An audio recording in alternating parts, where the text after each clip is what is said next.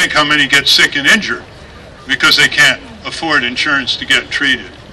So we need full Medicare for all, free choice of doctor and hospital now, because 800 people will die every week. That's a Harvard Medical School research study in the Journal of Public Health, December 2009, for anybody who doubts it. The second is, this is the populist moment. We had a populist moment in 1887 when the farmers organized and shifted more power to the people than any other movement before or since. So this is the populist moment. And if you think the American autumn was something, wait until you see the American spring. Because, as you know, there are a lot more nurses where you come from.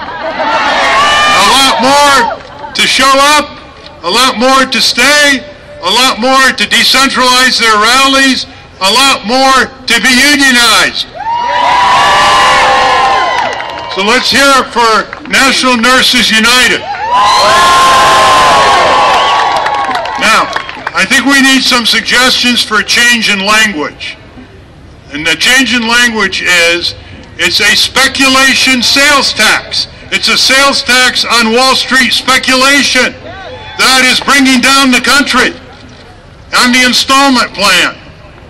It's also, we've got to talk about things like cooperatives, yes, co-optation, no. Cooperatives, yes, co-optation, no. You got to use the words corporate crime, not white-collar crime. It's a corporate crime wave that's sweeping the country. You got to use the words law and order, not just regulation. It's law and order for the plutocrats in Wall Street and the oligarchs in Washington, D.C. who serve the plutocrats. Down with the plutocrats. Down with the oligarchs. So let's get some exciting language here. That's what it's about. Now, a very good sign was when over 200 nurses were at a teach-in retreat in Santa Cruz, California, to learn about Wall Street speculation and Wall Street sales taxes. We got to make this movement more and more factful. It's got a lot of energy, and some of its legs have got to move on more and more facts. We're putting out this book, Getting Steamed to Overcome Corporatism. 200 examples from the mainstream press on corporate crime that erodes everybody's livelihood and quality of life and future. So we got to mention it's not enough to have the facts.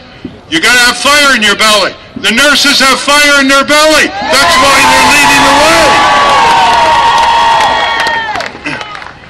Now, one thing about the Occupy movement that's really interesting is they're passing test after test. They're showing they have resilience. They're showing they have stamina, just like you, the nurses.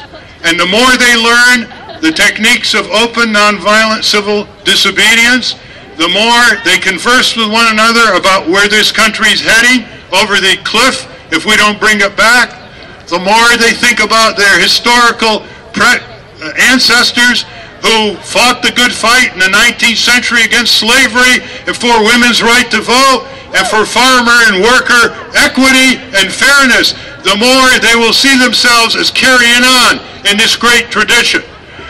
It's not enough just to know what's going on now. It's enough to develop a mobilized and highly metabolized trustee toward future generations, your children and your grandchildren.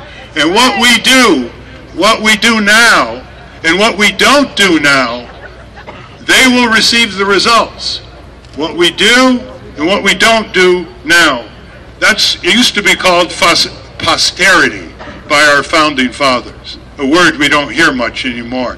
I just gave an interview to the Voice of America, and it was the shortest interview I ever had to give, because when they asked me the question, I turned around to you and I said, "That's the voice of America." Thank you so much. Thank you.